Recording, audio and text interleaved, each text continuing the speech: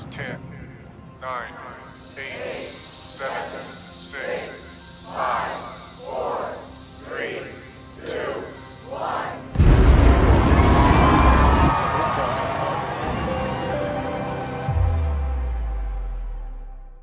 Hello people, இது Deepavali season. வெடி வெடிக்கிற இன்ட்ரெஸ்ட்லாம் போயிடுச்சு. ஆனால் இந்த கிராக்கர்ஸ்லாம் வச்சுட்டு நேர்டியாக ஏதாவது ஒன்று பண்ணணும்னா I am all for it. ஒரு தீபாவளி ராக்கெட்டை வைஃபை வழியாக கண்ட்ரோல் பண்ணி லான்ச் பண்ணால் எப்படி இருக்கும்? அதுவும் ஒரு ரியல் ராக்கெட் பண்ணுற மாதிரி ஒரு கவுண்ட் டவுன் டைமர் செட்டப்பில் இன்ட்ரெஸ்டிங்காக இருக்கும்ல. ஆனால் தீபாவளி இன்னும் 3 நாளில் வருது. ஸோ 2 நாளில் இந்த ப்ராஜெக்ட் நம்ம முடிச்சு ஒரு நாள் எடிட் பண்ணால் மட்டும்தான் தீபாவளி ஸ்பெஷலாக பண்ண முடியும். அதனால் முடிஞ்ச அளவுக்கு நம்ம ஒரு டர்ட்டி மெத்தட் தான் சூஸ் பண்ண போகிறோம். No பைரோ techniques, no chemicals, just ஒரு ஃப்ரூகல் மெத்தட். முதல்ல நம்ம டைமர் ஸ்டார்ட் பண்ணி விட்டுறலாம். முதல்ல நம்மளோட ராக்கெட்ஸை வந்து ஃபயர் பண்ணுறதுக்கு ஒரு இக்னிஷன் சிஸ்டம் ரெடி பண்ணணும். இதை பண்ணுறதுக்கு நிறையா வழி இருக்குது. என்கிட்ட ஒரு 24 கேஜில் வந்து நிக்ரோம் வயர் இருக்குது. ஆனால் அது ஹீட் ஆகிறதுக்கே அதிகமான கரண்ட் தேவைப்பட்டது. ஒரு 38 அல்லது 40 கேஜில் இருந்த நிக்ரோம் வயர்னால் கொஞ்சம் சீக்கிரமாக ஹீட்டப் ஆகும்னு நினைக்கிறேன். இதுக்காக என்னோடய அயன் பாக்ஸ் ஓப்பன் பண்ணி அதில் இருக்க நிக்ரோம் வயரை யூஸ் பண்ணலான்னு பார்த்தேன். ஆனால் அதோட கரண்ட் ரெக்குயர்மெண்ட்ஸும் நம்மளுக்கு ஜாஸ்தியாக தான் இருக்குது. எனக்கு சிம்பிளாக பேட்டரியில் ஆப்ரேட் ஆகிற மாதிரி ஒரு சிஸ்டம் தான் தேவை. சரி, மற்ற மேக்கர்ஸ்லாம் என்ன பண்ணியிருக்காங்கன்னு கொஞ்சம் ரிசர்ச் பண்ணி பார்த்தேன். இன்ட்ரெஸ்டிங்காக லோ வாட்டேஜ் ரெசிஸ்டர்ஸை பயன்படுத்தி அதில் ஜாஸ்தி பவர் கொடுத்து அப்புறம் அதை பர்ன் பண்ணி அதிலிருந்து ஒரு ஃப்ளேமை க்ரியேட் பண்ணி ராக்கெட்டை வந்து லான்ச் பண்ணுற மாதிரி பண்ணியிருக்காங்க. ஆனால் ஒவ்வொரு லான்ச்சுமே தனித்தனியாக ஒரு ரெசிஸ்டர்ஸை வச்சுக்கிட்டு இருக்கணும். நம்ம இன்னும் சிம்பிளான ஒரு வழியை யோசிக்கலாம். என்கிட்ட இப்போ ஒரு பார்பிக்யூ கேஸ் லைட்டர் இருக்குது. இப்போ இதை வச்சுக்கிட்டு ஒரு இக்னிஷன் சிஸ்டம் வந்து ரெடி பண்ண முடியுமான்னு பார்க்கலாம். இதில் ஃப்ளேம் வரணும்னா நம்ம குறைஞ்சபட்சம் ஒரு 10 நியூட்டன் ஃபோர்ஸ் ஆகுது இந்த ட்ரிகரில் கொடுத்தாகணும். சொலினாய்ட்ஸை பயன்படுத்தி இந்த ட்ரிகரை ப்ரெஸ் பண்ண முடியுமான்னு செக் பண்ணி பார்த்தேன். ஆனால் நமக்கு சூட் ஆகிற மாதிரியான சொலினாய்ட்ஸுக்கு பேட்டரியோட வோல்டேஜ் லெவல்ஸ் வந்து மேட்ச் ஆகலை. அதனால் ஒரு லீனியர் ஆக்சுவேட்டரை செஞ்சு இதை ப்ரெஸ் பண்ண முடியுமான்னு பார்க்கலாம். நான் இப்போ ஒரு ஸ்டெப்பர் மோட்டரை பயன்படுத்த போகிறேன். என்னோடய 3D பிரிண்டர்ஸில் பயன்படுத்துறதுக்காக ஒரு நீமா 17 ஸ்டெப்பர் மோட்டரை வாங்கியிருந்தேன். இப்போ அதை யூஸ் பண்ணலாம். இந்த மோட்டரை ஈஸியாக நம்மளோட பேட்டரினால் ஆப்ரேட் பண்ண முடியும். நான் இப்போ 11.1 வோல்ட் 2200 mAh கெப்பாசிட்டி உள்ள ஒரு பேட்டரியை பயன்படுத்த போகிறேன். இந்த பேட்டரி வோல்டேஜை ரெடியூஸ் பண்ணி மைக்ரோ கண்ட்ரோல் கொடுக்கறதுக்காக ஒரு ஸ்டெப் டவுன் கன்வெர்ட்டர் யூஸ் பண்ண போகிறேன்.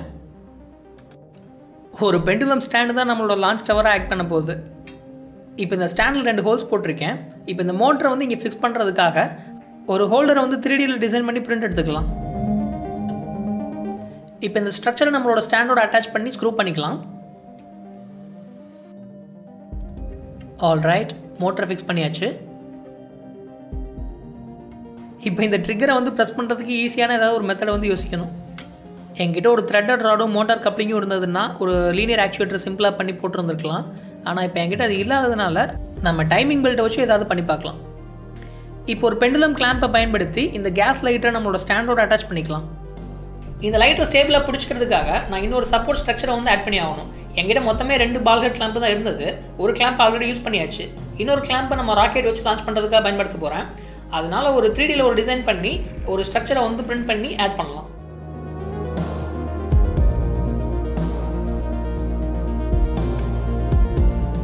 ஆல்ரைட், ஓரளவுக்கு சப்போர்ட் கிடச்சிருச்சு.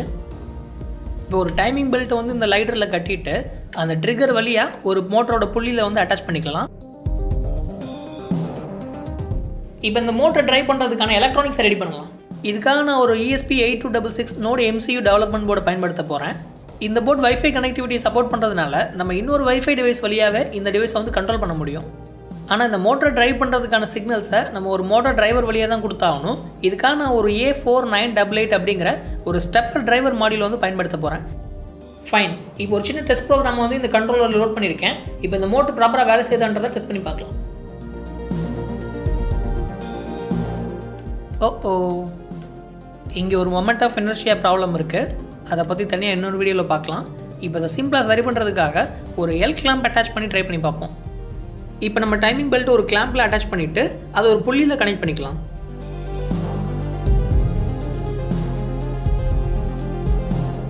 இன்னொரு வாட்டி ட்ரை பண்ணி பார்க்கலாம்.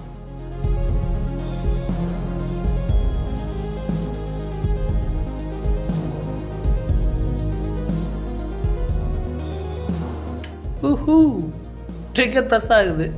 இப்போ இதை கண்ட்ரோல் பண்ணுறதுக்காக நம்ம வைஃபை டிரான்ஸ்மிட்டர் சர்க்யூட்டை ரெடி பண்ணலாம். இதுக்காக நான் மறுபடியும் ஒரு ESP8266 டெவலப்மெண்ட் போர்டை பயன்படுத்த போகிறேன். பவர் சப்ளை கொடுக்கறதுக்காக ஒரு லித்தியம் பாலிமர் பேட்டரி, அந்த பேட்டரி சார்ஜ் பண்ணுறதுக்கான அந்த சார்ஜ் கண்ட்ரோல் மாடியூல், அப்புறம் இந்த பேட்டரி வோல்டேஜை வந்து 5 வோல்ட்டுக்கு பூஸ்ட் பண்ணுறதுக்காக ஒரு பூஸ்ட் கன்வெர்ட்டர் மாடியூல், இதை பவர் ஆன் பண்ணுறதுக்காக ஒரு ஆன் ஆஃப் பட்டன், அப்புறம் இக்னிஷன் கமாண்டை இனிஷியேட் பண்ணுறதுக்காக ஒரு ட்ரிகர் பட்டன். இதுக்கான ஒரு 8 டிஜிட் 8 செக்மெண்ட் உள்ள ஒரு எல்இடி டிஸ்பிளே மாடியூல் வந்து பயன்படுத்த போகிறேன். ஃபைன். இப்போ இந்த டிரான்ஸ்மிட்டர் வைக்கிறதுக்காக ஒரு சின்ன என்க்ளோஷரையும் டிசைன் பண்ணி பிரிண்ட் எடுத்துடலாம். இப்போ இதுக்குள்ளே எலக்ட்ரானிக்ஸ் எல்லாத்தையுமே அசம்பிள் பண்ணிடலாம். இப்போ இதை ஒரு ட்ரைபோர்டில் ஃபிக்ஸ் பண்ணுறதுக்காக ஒரு ட்ரைபோர்ட் மவுண்ட் அட்டாச் பண்ணியிருக்கேன். இப்போ நம்மளோட செக்மெண்டல் டிஸ்பிளேயும் உள்ளே வச்சு க்ளூ பண்ணிக்கலாம். மற்ற எலக்ட்ரானிக்ஸ் எல்லாத்தையுமே ஒரு டபுள் சைடு டேப் வச்சு உள்ளே ஃபிக்ஸ் பண்ணிக்கலாம். ஆல்ரைட், டிரான்ஸ்மிட்டர் ரெடி ஆகிடுச்சு. ஆல்ரெடி இதுக்கான ப்ரோக்ராம்ஸ் வந்து நான் லோட் பண்ணிட்டேன். இப்போ இதை செக் பண்ணி பார்க்கலாம். இப்போ நம்ம டிரான்ஸ்மிட்டர் வந்து ஒரு கிளைண்ட்டாக ஆக்ட் ஆகிட்டு இருக்கு. இக்னைட்டர் சைடில் இருக்க டிவைஸில் வந்து ஒரு வெப் சர்வர் ரன் ஆகிட்டு இருக்கு. இப்போ என்ன நடக்க போகுதுன்னா, இந்த கவுண்டவுன் டைமரை வந்து ஒரு பட்டன் ப்ரெஸ் பண்ண உடனே ஸ்டார்ட் ஆகி அது 0 ஆன உடனே இந்த கிளைண்ட்லேருந்து ஒரு கெட் ரெக்வஸ்ட் வந்து சர்வருக்கு போய் சர்வர் அந்த ரெக்வஸ்ட்டை பாஸ் பண்ணி அது வந்து இக்னிஷனை ஸ்டார்ட் பண்ணி விட்டுட்டு ஒரு சக்ஸஸ் மெசேஜ் வந்து இந்த கிளைண்ட்டுக்கு அனுப்பும். மோட்டார் கொஞ்சம் ஸ்லோவாக இந்த ட்ரிகர் ஆன் பண்ண வேண்டியிருக்கிறதுனால நம்ம ஒரு 2 செகண்ட் வர்றப்பே நம்ம இங்கேருந்து சிக்னல் அனுப்பிச்சிடலாம். ஆல்ரைட், இப்போ எல்லாமே கரெக்டாக இருக்குன்னு நினைக்கிறேன். இப்போ ஒரு கிளாம்ப் எடுத்து நம்ம இந்த ஸ்டாண்டோட அட்டாச் பண்ணிவிட்டு அது மேலே ராக்கெட்டை வச்சு இப்போ ரியலாக ஒரு டெஸ்ட் பண்ணி பார்க்கலாம்.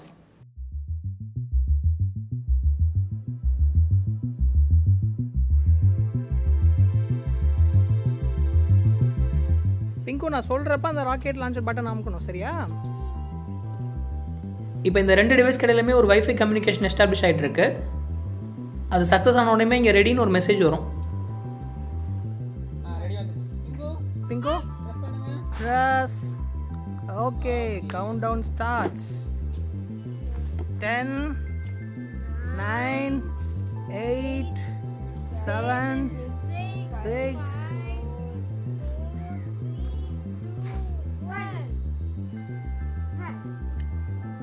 என்ன ராக்கெட் படுத்துருச்சு. மீண்டும் முயற்சி செய்து பார்ப்போம். லைட் வேற போய்கிட்டே இருக்கே.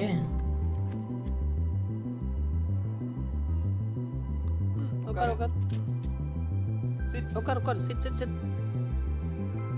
கொஞ்சம் ரைட்ல வந்து பின்னாடி 6, 5, 4, 3, 2, 1. Ignition.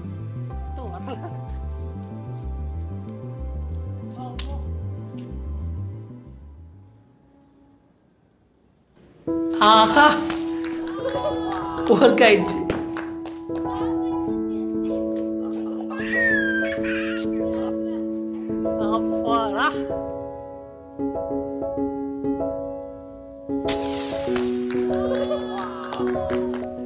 ஃபைன், இந்த வாரத்துக்கு இவ்வளோ தான்.